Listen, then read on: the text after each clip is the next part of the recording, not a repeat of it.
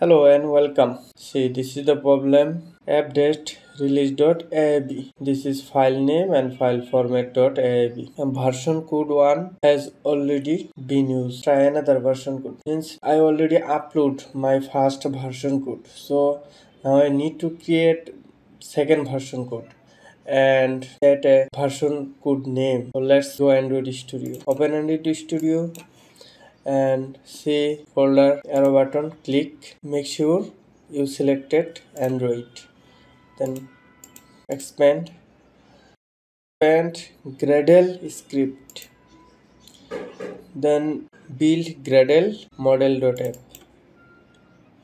Here this is your package name and SDK supported version, and see this version code 1 means my first release Android Studio code.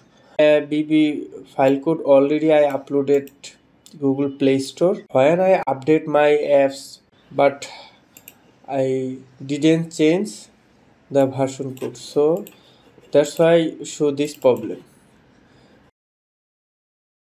So fix this problem, so simply just you one place 2 and version code name, and you set your number as you like 001 or something else. Just simply I set 1.1, and this is version code 2. And when you update this bb file on Play Store, it's already expired. Then again update your app, then simply place 3 and increase version code 1. This is simple step. I hope you understand this version code problem. Set, then sync now.